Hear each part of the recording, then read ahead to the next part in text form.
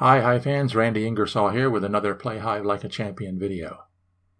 Attacking comes naturally to most new Hive players. Defending, on the other hand, is something that must be learned. This game in this video demonstrates a few basic defensive concepts. So let's get started. I'm playing white against Sturek in an arena competition game at BoardGameArena.com. As always, for ease of review, I've played the game at boardspace.net, the best place on the internet for online Hive playing with game review. Both players open with ladybugs, followed by queens, with black choosing a C opening. When I bring in my first ant, the black pillbug wastes no time in getting into the game. Good defense starts right at the beginning. Many top players open with either the ladybug or the grasshopper. Both of these bugs are excellent defenders. Not limited by the freedom to move rule, a good defender can vacate a kill space, making it more difficult for the attacker to finalize the attack. My mosquito follows, and when black plays an ant, I pin it. One of the most basic defensive concepts is pin your opponent's ants before they have a chance to attack. Pinning with the mosquito leaves both the mosquito and the ant with maximum movement. If I had chosen to pin with the ant, my mosquito would temporarily lose ant movement. Using an ant to pin an opposing mosquito when it's adjacent to pillbug can be a problem later on. Using the pillbug power, if the mosquito warps the ant away, the mosquito automatically inherits the ant's movement.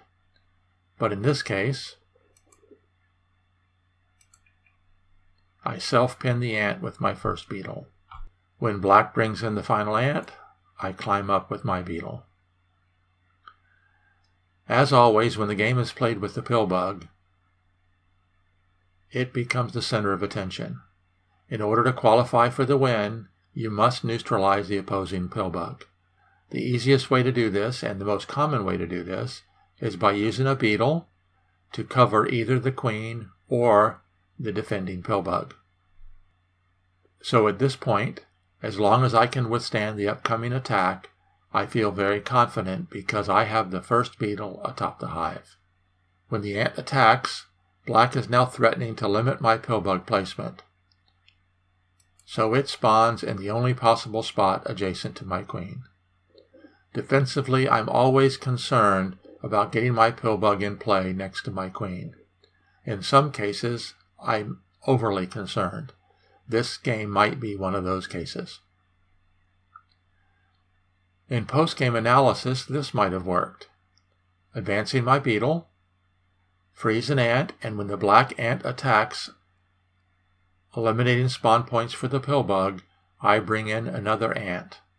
And when the beetles attack, I have enough ants to pin them before they can climb atop the hive.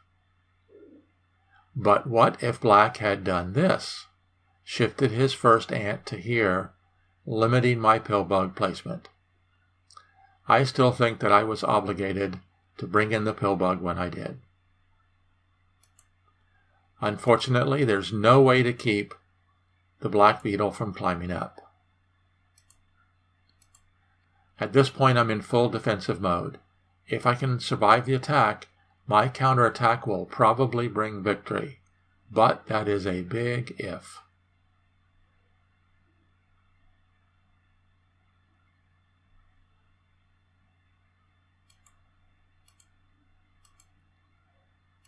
My defense continues by sliding my pillbug over. If not, the black beetle covers the pillbug and I'm doomed.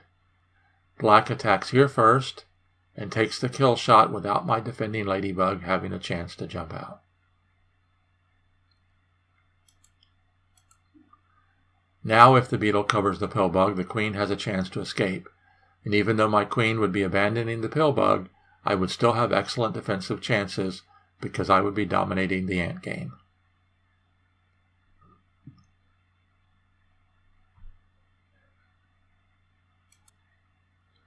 Slightly better might have been attacking right away.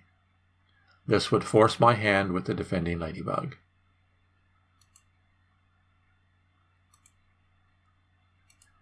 I pin another potential attacker, continuing to use my mobile ants to defend.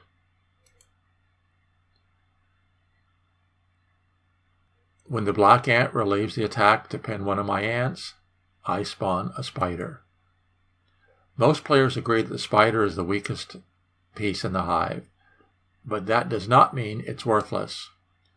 Joe Schultz coined the term ambiguous spider to define a spider that when it spawns can move in either of two directions and still effectively perform a function.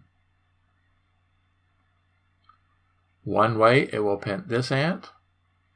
Less effective but still a concern is moving the other way and pinning this ant, even though it's not mobile now. If a fill frees the ant, the spider would have it pinned. Black elects to cover the defending ladybug.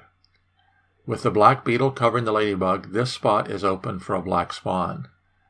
The second white spider comes in to keep the black ant pinned in case either of these black bugs jump to here. Another key factor in defending is limiting your opponent's new bug placement. It's natural that the more powerful pieces, the ants and mosquitoes, enter the game early, leaving the less mobile grasshoppers and spiders in reserve.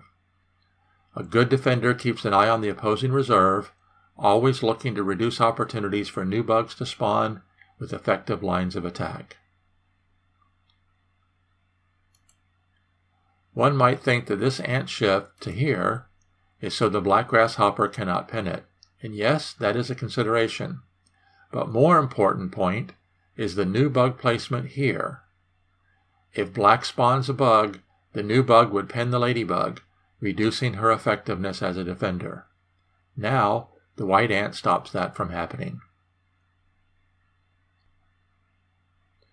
Note how the pillbug and ladybug work together. As long as the pillbug is not covered, if black were to attack either of the empty kill spaces, the pillbug warps the queen away. If black covers the pillbug, then the ladybug can vacate a kill space. And with the defense secured, the attack begins.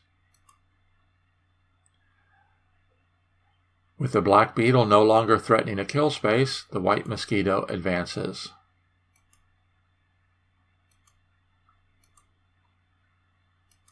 White spider 2 blocks the black ant.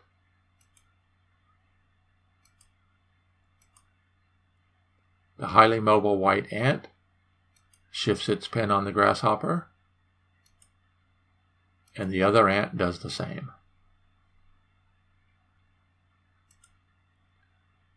I continue my attack.